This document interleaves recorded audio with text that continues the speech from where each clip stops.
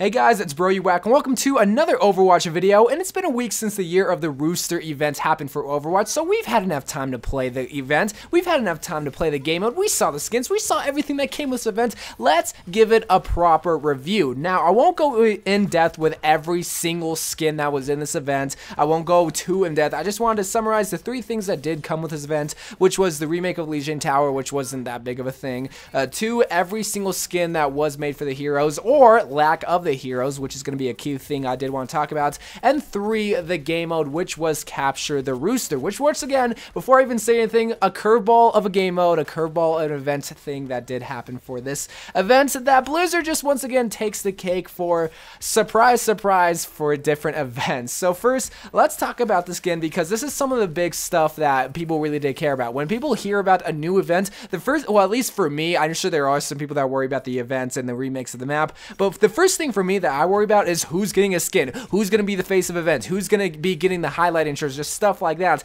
And for this event, man, they killed it with the skins. Now, I might be a little biased. I'm not going to lie. I might be a little biased because May did get two skins, which were just fantastic, even though they were just two weak colors of each other, but still, they looked fantastic. So the skin department, I feel like there was a lot of awesome, really detailed skins related to this event. With the Winter Wonderland skins and the Winter Wonderland event, a lot of people complained like, oh, look at this May skin, it's just a recolor and she has a hat. Oh, look at this Lucio skin, it's just pretty much he has a hat. So a lot of people complained about the Winter Wonderland skins. So I feel like they made it up with this event because they can give a lot of people really detailed skin. The Zenyatta, Winston, Roadhog, just all those kinds of heroes in this game have very distinct and Chinese related skins that make it just really, really cool. They were somewhat different because in the past they were like either cutesy daisy besides the Reaper Halloween skin. That's gonna be I feel like by far that is the coolest skin, or maybe the Witch Mercy skin from the Halloween events. Those were some of the best skins,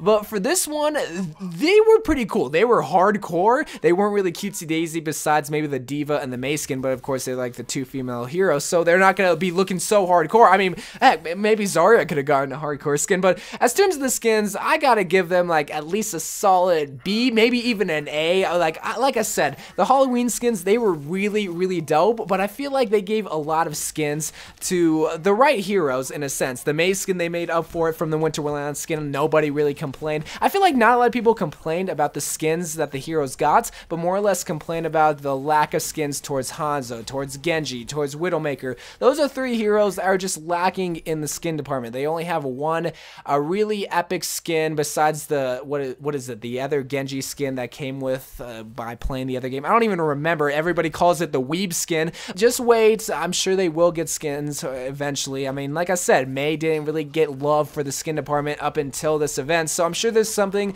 maybe Japanese related coming up, or maybe French related that's coming up that can make events. I don't know, but I'm sure they will be getting skins soon enough. But in terms of the heroes that did get the skin, the Winstons, the Roadhogs, they looked really, really cool, really hardcore. Like I said, not really cutesy daisy like the Winter Wonderland skin, but rightfully so, because they're not like, yeah, well, actually, well, Winston is pretty cute, so you gotta admit, he can be a little cutesy daisy. So I'm getting off topic. So moving on to the game mode, this is something that, like, for even me included, a lot of people were complaining about, and not a lot of people were, like, praising it as terms of the longevity, or as terms of, like, time played on it, because, yeah, Capture the Flag, it is fun, it is a cool game mode, but a lot of people complain that you only see Bastion, or you only see Symmetra, even including me. I made a video just talking about Capture the Rooster. In the video, I talked about how you always see a Bastion, a Symmetra, a Torbjorn, and it was just kind of not really a broken game mode, because if you had an organized team, you can totally capture the flag, but this is Capture the Rooster. This isn't competitive at all, so why would you want to go into an organized team to play Capture the Rooster when you could be putting more time into competitive? You know what I mean? So, like, yeah, it is a fun game mode, but if you're working as a team, if you're working to get that flag, but nobody really goes into Capture the Rooster wanting to work as a team. You just want to capture the flag, run back. So yeah, it is a fun game mode, but there are some little loopholes that can make it to where nobody can capture a flag. I mean, if you have turrets just surrounding the flag or whatever, then yeah, you're not really going to be able to capture the flag. So I don't know, is it a broken game mode? Definitely not, but it just it wasn't, I don't know what the right word is. It's on the tip of my tongue. It just wasn't the greatest game mode, I guess, for lack of better words. Was it better than Maze Snowball? Don't you ever say it was better than Maze Snowball Offensive is the greatest game mode of all time. I'm just kidding. I know a lot of people hated that game mode. So I know it was a little bit better than Maze Snowball Offensive, but it wasn't better than Junkenstein's Revenge. And I didn't even get to play that game mode, but I know that that game mode was just probably one of the greatest game modes that came with an event for Overwatch. So I gotta give it like a C, maybe a D. It was just lacking. I don't know.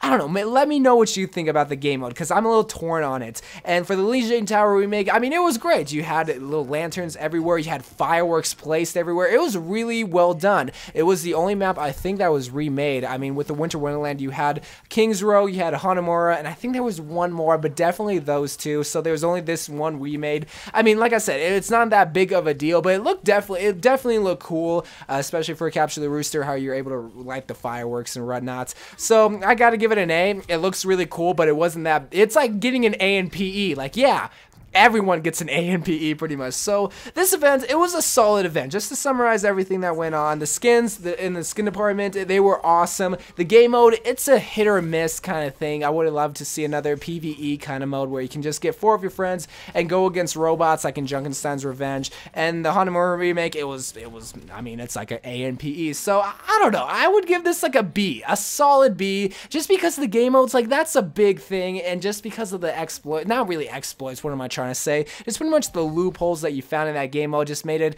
I wouldn't say unplayable, but just not really something you want to, oh my god, let me go and play Capture the Rooster.